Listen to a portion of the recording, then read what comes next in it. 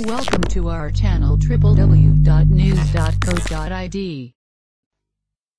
Hello guys, meet with me again in this CNC channel. In this tutorial, I'm gonna show how to create message box with input field in visualbasic.net. Okay, sometimes we need show message box with interactive user input form. Now, I will show you how to do that. Let's create new project and choose Windows Form application, but I don't want to save my project in C. I do want in my temporary message box with input form like this. I click OK. Now let's start with uh, choose this on Windows state or Windows start position in center and adding one button here. Click show message with input form like this. Okay guys, like this. Now double click in here and just do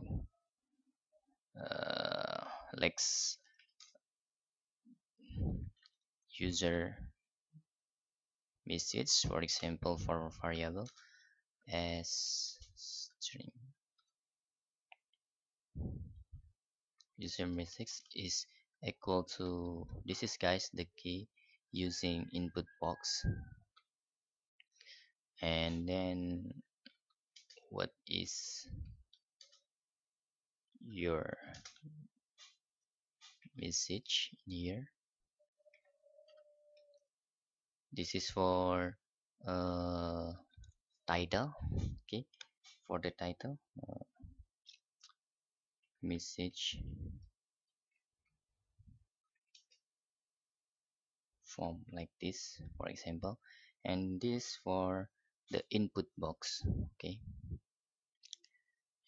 enter your message here, and then for showing, just let's make a label. For example, for simple, we can make a label here and then just change the font to bigger,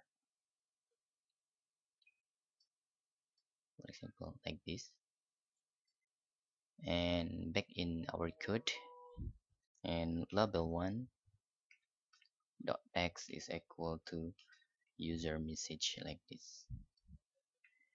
Let's start our project guys.